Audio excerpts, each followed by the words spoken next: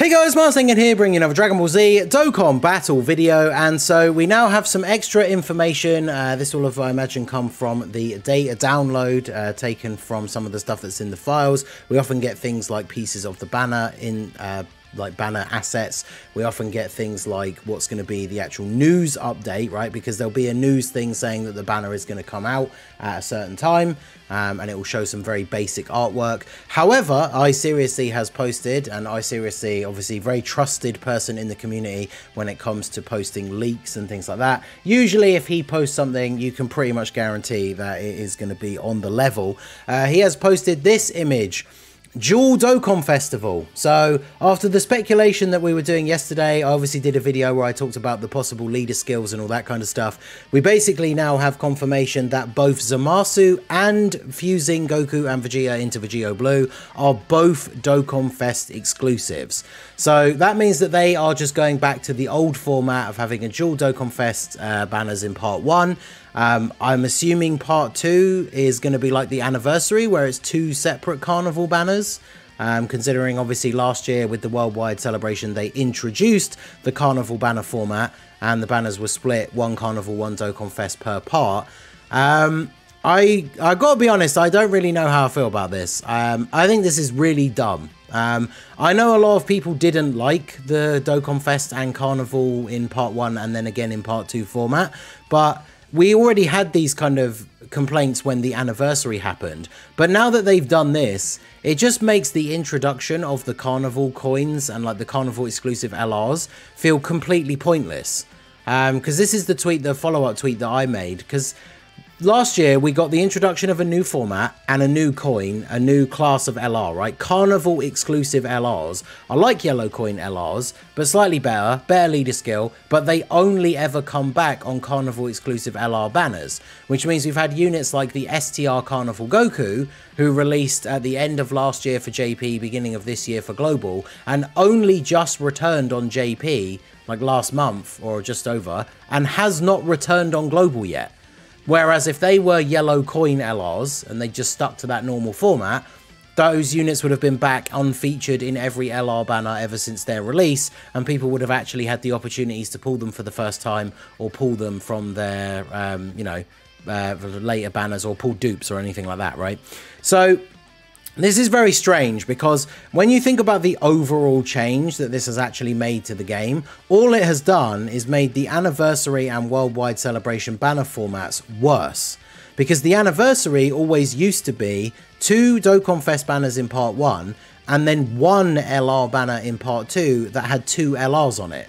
So you only had 1 banner to summon on. Sure, you might only pull the LR out of the 2 that you didn't really want, but at least you had the chance to get both of them. And I know, like, you know, we'd always see screenshots of people pulling both of them in the same multi and stuff like that.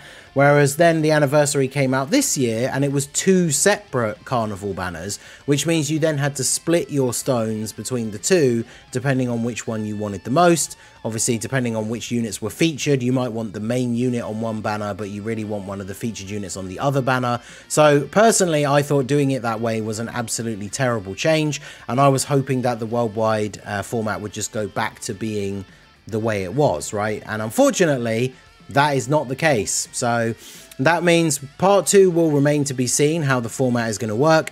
Is it going to be like the anniversary where they just do 2 separate carnival banners? I mean, because they did that for the anniversary, it feels like that is the way they're going to go. But realistically, it's now probably better for the player base if they just went back to doing 1 banner with 2 new LRs. Or maybe there'll only be 1 carnival banner in part 2 and we only get 1 carnival LR, who knows? But if they stick with the anniversary theme and it's 2 separate carnival banners, then honestly, I think that this is nothing but a massive fumble, and it just makes bringing carnival coins and carnival LRs into the game completely pointless, because you've introduced a whole new coin economy, which now we've got a whole different coin we have to save up for, coins that can only be used, like certain units can only be got with those coins because they're carnival exclusive, whereas if all of that had just remained yellow coin LRs, we would obviously still have the coins that we had already. They would be featured on more, well, they'd be unfeatured on more banners. And I mean, at the end of the day, the only reason why you can really even think that they did this is just to make more money, right? Having an extra banner with a separate set of characters means if you want both the characters, you have to summon on both banners. So honestly, I think this is actually really disappointing considering how hype everything has been for the worldwide celebration so far. I think this kind of puts a dampener on things. Like, don't get me wrong, both VEGITO and ZAMASU being Dokkan Fest exclusive LRs is really, really good for them. It's just the overall picture that this now sort of creates, where introducing the Carnival format basically was a complete waste of time. So let me know what you guys think of that down below. I'm definitely very disappointed. I liked the Dokkan Fest and Carnival in each part. I feel like that kept the hype there for part 2, because a lot of people only really care about the Dokkan Fest exclusive anyway. But you guys let me know what you think down below. Now, the thing is, that means we are going to see 2 Dokkan Fest exclusive banners for part 1. And obviously these banners are usually absolutely stacked. So this is Cooler's banner from last year and the AGL Super Saiyans banner. I'll do a separate video doing my predictions for what I think the exact banner lineup will be.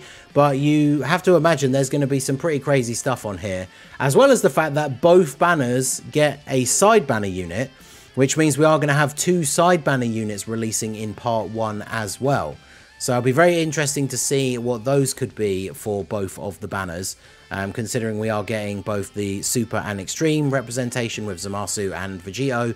There's obviously a wealth of different options: Trunks, Mai, Gowasu, Supreme Kai, any combination of those. And then of course for the Extreme side, I mean, I guess we kind of really are only looking at options being like Goku Black in one of his various different forms, base ZAMASU, that's kind of it, right, for the Extreme side for Future Saga, unless they do go with like an Androids or a Cell unit, which I think is unlikely. But yeah, these banners are going to be absolutely stacked, because these banners should feature the return of the 23rd World Tournament Goku and Piccolo Jr. So I will say the one good thing about both of these banners being Dokkan Fests and both being out for part 1, it does mean if you were looking forward to picking up either 23rd World Tournament Goku or Piccolo, you don't have to worry about the fact that one of them the one that you want could have been on the Dokkan Fest banner that was in part 2. Whereas now they're just both going to be out in part 1, so you're going to be able to get them straight away. Obviously, as always, you know, don't buy units with coins until you know you're done summoning, because you might just end up pulling them afterwards.